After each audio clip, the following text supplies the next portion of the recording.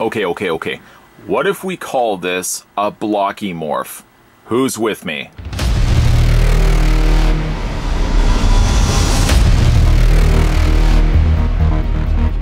Okay, so apparently I'm running on this by myself. Either way, today we're going to be having a look at the Funko Pop 8-bits. This is the Alien Entertainment Earth exclusive Xenomorph.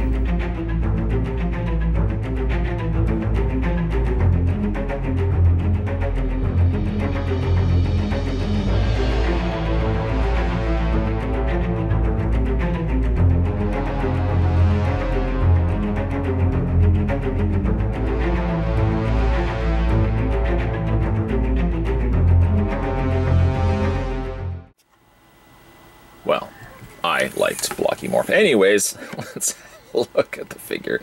We're going to put the Ultra Measure-Tron 5000, that's what we call it after all. We're going to put that right to the top of the Xenomorph's head, telling us in inches that the figure stands 4.3 centimeters, yells out somebody from the audience. So 11 centimeters is how tall this vinyl figure stands. How about for some size comparisons, because I just recently had a look at him. Here he is next to 8-bit Freddy. A little bit shorter. Here he is next to 8-bit NES Jason, who he is actually a little bit taller, and a lot of that obviously can be chalked up to the fact that the 8-bit Freddy, or the regular Freddy, depending on which one you may have picked up for yourself, has the fedora. So they're about scaled to one another. Not accurately in real life, the Xenomorph should be a lot taller, but they are certainly cute little collectibles. Now this little stinker was actually, I got it inside a subscription box, and I really was thrilled to see it. I might have even leapt out of my seat. I should put like a little... No leaping out of seat actually commenced. But this is the Entertainment Earth exclusive version of the Xenomorph, which I think is what is exclusive about it is the blue on the one side, the yellow on the other side, or the orange on the other side, because I think the regular release of the Xenomorph here was all black.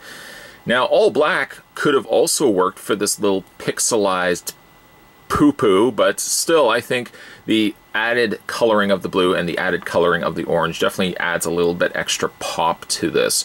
NECA also released a version of the Xenomorph that had the blue and the orange on either side, so it's a nice complementary little side piece if you've already picked up that figure for yourself. Now let's talk pixelization.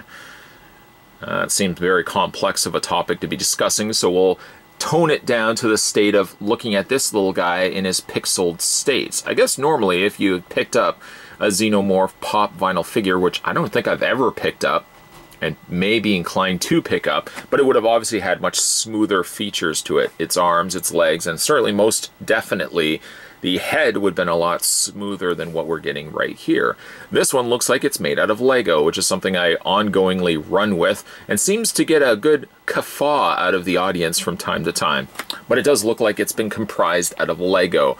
I can assure you, though, that you do not want to be taking this apart. Equally so, none of these figures seem to sport any posability. Some of the vinyl figures from Pop have at the very least had posability in the head. These 8-bit pixelized versions of these guys don't have any posability whatsoever. So instead, really what you're getting is what you're looking at right now. I could literally put this guy down. I could walk away. I could just leave this camera running for the next 47 minutes. Go for lunch, go for grocery shopping, maybe even get a haircut. Come back, and he literally would be doing the exact same thing. So you wouldn't be missing out on anything. What you are necessarily missing out on is a really neat looking collectible if you've otherwise just sort of dismissed Pop vinyl figures as a whole. I have come very closely just to throwing in the proverbial towel and just thinking, ugh, I don't even want to pick up another Pop vinyl figure, and yet somehow they always find the way to pull me back in. And I think what they've pulled me in with is with these 8-bit renditions. So here we've got the little claw. It's almost like he wants to come out and hold your hand. Go for a little walk through the park. Don't take any hand holding with the Xenomorph. It probably is not going to end very well. They've added a little bit of white just to break up the overall coloring of the black. So like the normal Xenomorph, if there was one right here, you would have to use your imagination. It would likely be all black other than the white in his teeth. the white in his claws, and the white in his feet.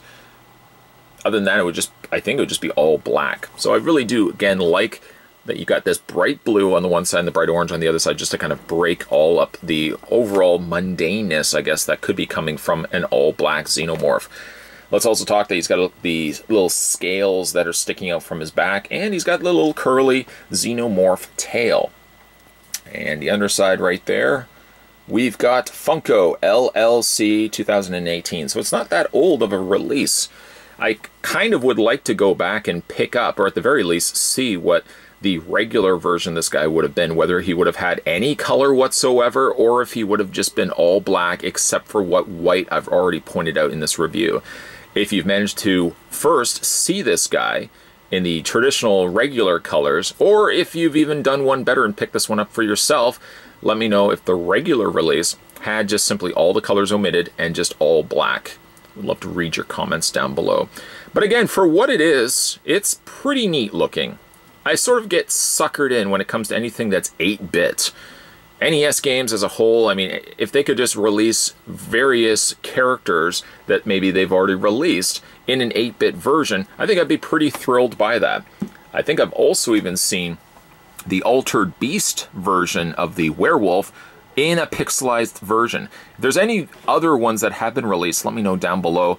At the very least, while I normally would just say poo-poo to the idea of new 8-bit pops, or pops in general, the 8-bits might be enough to kind of still keep me somewhat interested in this lineup. So, as you probably would guess it, being that this is an Entertainment Earth exclusive, you probably have some safe idea as to where you have to pick this up for yourself. Now, Entertainment Earth may not be the only way to pick this figure up for yourself. You could probably source this one out on eBay if you're interested in grabbing it, like I was interested and ecstatic to find it in one of my subscription boxes. Now, speaking of boxes, as we look at the number 24 Xenomorph from the Pop 8-bit lineup, one can't also help but notice that it's got a gray body. Only the top portion of its head is black. The rest of its body seems all gray. If somebody can confirm that, let me know down below. But yes, like I said, 8-bit pops could be the one last thing, the one last effort Funko may have to keep me interested in collecting pop vinyl figures. Normally, I would just overall dismiss the line because we've had so many.